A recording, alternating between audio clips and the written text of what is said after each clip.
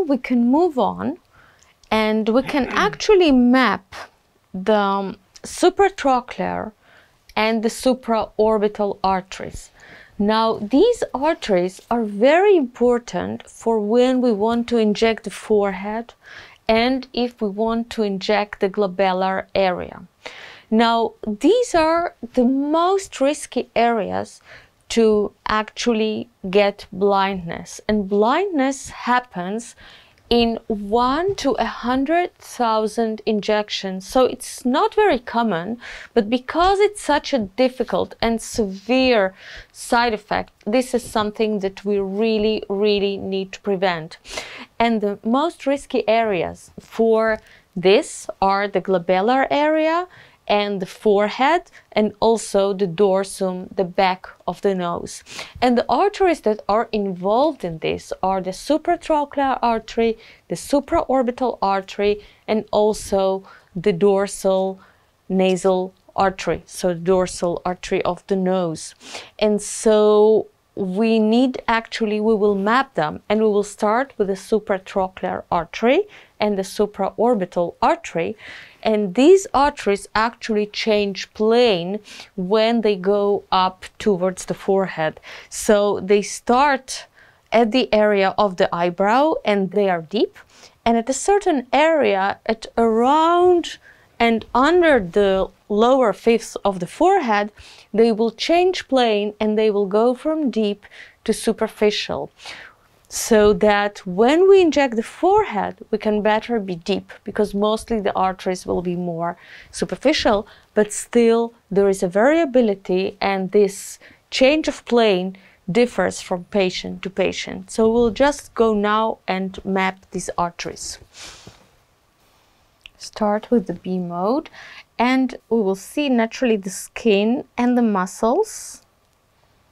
And the muscles in this area are the procerus and the corrugator, and these are muscles that we can actually... Can you frown? Okay, so contract. So you can see the muscle here contracting and release. So let's start with the supratrochlear artery, which should be here somewhere. And we'll go to the color Doppler B mode.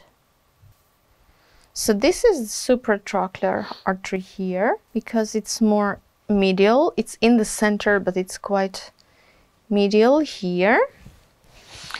So the level of this artery is at the corner of the brow, at the inner corner, the medial part of the brow, and we can measure the distance.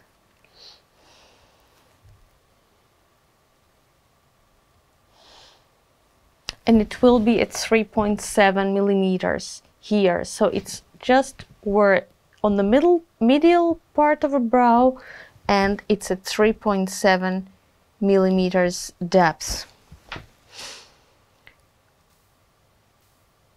The supraorbital artery is more lateral, and so I'm gonna check for it, and it should go out from the supraorbital foramen. And so there it is, and it's just where the foramen is.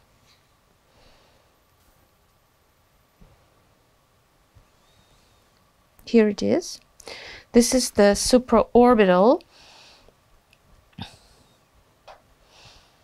And here again, the distance is 2.9 centimeters. So the arteries are here, and they are at around 2.9 to 3 millimeters depth. And so this is an area where I would not want to inject, and mostly I will not inject filler there. And if I've seen where the arteries are, then I will naturally go to another area and inject either laterally or medially to the arteries. So in her case, we can inject the glabellar area more centrally. So we can actually check. And now that we've mapped the arteries, and so we could actually go on and inject more medially in the glabellar area, where there are actually no bigger vessels there.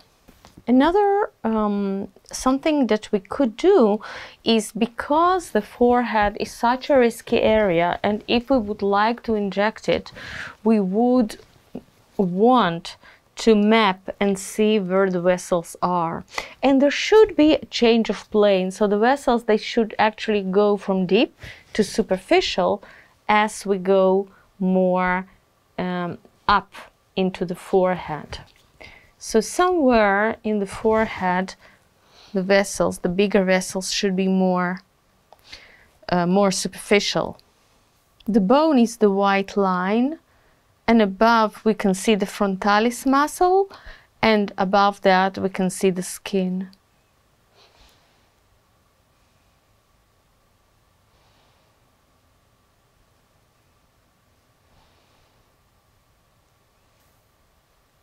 And what can be interesting here is that the vessels get more superficial, and you can see here, for instance, if we measure,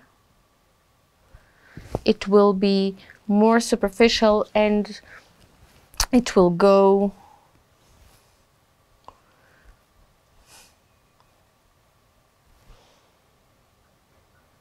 so you can see it's 1.7 millimeters. So the vessels actually change, and they go from deep to superficial in the forehead.